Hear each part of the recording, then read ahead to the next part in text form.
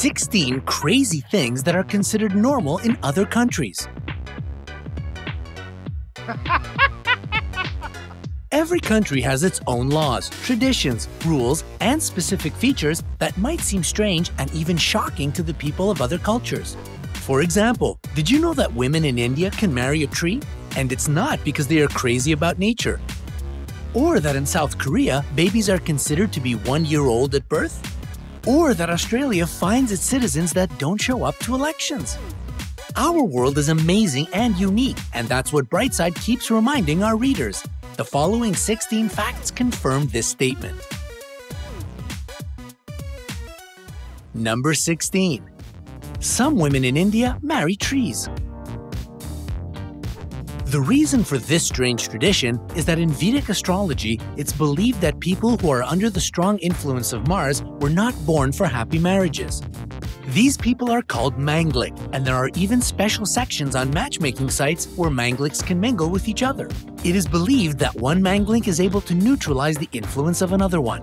However, the situation is more difficult for Manglik women because people in India believe that a wife with the dangerous Mars influence in her horoscope can worsen the health of her husband. That's why these women are instructed to first marry a tree so that the curse of Mars passes on to the tree. After the ceremony, the tree is cut and burned, and the woman is then allowed to marry a man. Strange enough, but Manglik men don't need to go through any ritual. Apparently, Indians believe that it is only the wives who can affect their husband's health and destiny. Or they simply care less about the well-being of the wife and the family. Number 15. Sundanese people in Indonesia sometimes use banana leaves instead of plates. The same tradition can be seen in other hot countries, but in some parts of Indonesia, a banana leaf serves as a plate for several people at once. This type of get-together is called botram, which literally means eating together. People from completely different social positions can eat from one leaf. A taxi driver, a governor, an unemployed person, a teacher, the mayor of the city, etc. It's believed that botram unites all people regardless of their origin. Cutlery is also not used during the meal. The food is eaten with the hands. Number 14. There is a cult of live Kumari goddesses in Nepal, and it is made up of little girls. People in Nepal believe that the Hindu goddess Teleju has an earthly incarnation in little girls whose bodies she sometimes possesses. The process of looking for Kumari, the living goddess, looks like the process of searching for the Dalai Lama's new incarnations. It is done by astrologists and monks. They search for the Kumari among the Shaikhi caste in the Nuwari community. There are several Kumari in the country, but the most famous one is the royal Kumari that lives in Kathmandu. The selection process consists of several strict rituals, after which the chosen one settles in a palace where she receives visitors with presents who hope that the living goddess will send them blessings for good health, as well as solutions to all their problems. Number 13. People in Israel build temporary dwellings called sukkahs in order to live there during the celebration of Sukkot.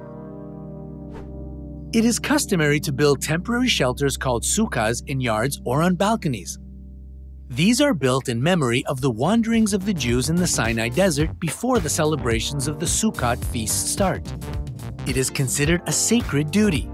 One should spend as much time as possible in a sukkah during the week of celebrations.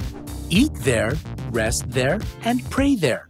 If living there is not an option, having meals in a sukkah twice a day is obligatory. Number 12. Newborn babies in South Korea are considered to be 1 year old. Newborn babies in South Korea and in some other countries are considered 1 year old. Additionally, it's believed that a person becomes 1 year older not on their birthday, though that is celebrated too, but on the first day of the Lunar New Year. So, if a kid was born on the 29th day of the 12th month according to the lunar calendar, it means he will turn 2 years old on the first day of the Lunar New Year, when in fact he is just several days old.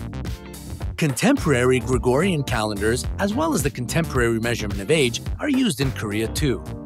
They use this data when filling out various documents, and this age is used to define when they start school or when they are allowed to get legally married. Number 11.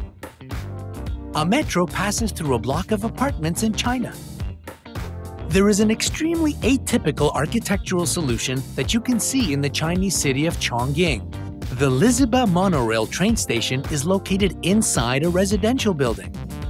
The trains pass through it on the level of the 6th floor, and it has garnered various reactions, from admiration to indignation. It seems that this solution has been used in Japan as well. The building there is not residential, but a commercial office building, and it's a highway, not a metro, that passes through it. Number 10. Fast food restaurants in the Philippines sell huge portions. The reason is not because Filipinos are gluttonous, but because many people like to have lunch in the company of friends. There is even a special word for these get-togethers, barkada. So don't get surprised if you see a portion of French fries for 6 people on the McDonald's menu in the Philippines. By the way, there is a similar situation in Saudi Arabia where fast food restaurants are set up for big families. For example, you can easily see a basket of chicken wings that will be enough for 10 to 15 people on the menu at the local KFC. Number 9. A whole family can fit on one motorcycle in Pakistan. This situation is neither safe nor comfortable, but it can be seen pretty often in Pakistan and many other countries. These photos are usually laughed at on the internet, but they are actually something we should think about. Sometimes, poverty gives people no other choice than to do strange and often dangerous things. Number 8. Egyptians have a completely different concept of traffic rules. You can drive any way you want in Egypt, and it's unlikely that your driving license will be revoked. Of course, this type of driving creates traffic jams, emergency situations, and many dangers for commuters that are on bikes or walking. Officially, the traffic rules in Egypt are the same as they are all over the world, but the fact is that policemen there don't really pay much attention to these violations. Number 7. People in Italy arrange battles of oranges. Every year in February or at the beginning of March, the Carnevale d'Ivrea is held involving the traditional battle of oranges. People throw oranges at each other like snowballs. Why oranges, you might ask? According to some historians, this battle is the symbol of a popular uprising against the despotism of lords. But there is a more interesting version about a girl named Violetta who protected herself from the local tyrant ruler who was going to use his right of the first night.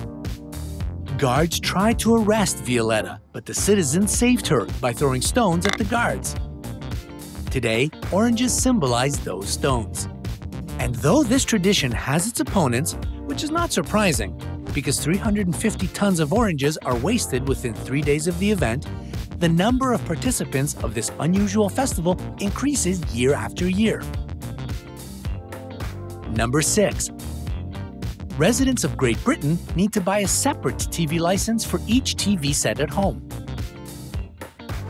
BBC is public television and is funded by licensing fees paid by citizens who have TVs and other devices where they can watch live broadcasts like computers, laptops, smartphones, tablets, and even gaming consoles.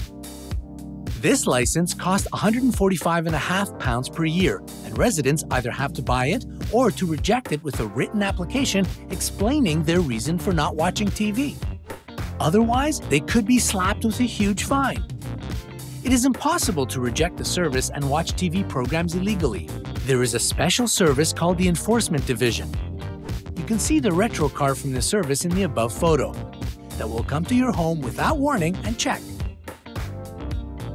Number 5. There is a church tax in Germany. Kirchensteuer is a church tax that is imposed on the parishioners of some religious communities in Germany. Roman Catholic churches, evangelical churches, a unitary religious society of Free Protestants, and Jewish communities are among them.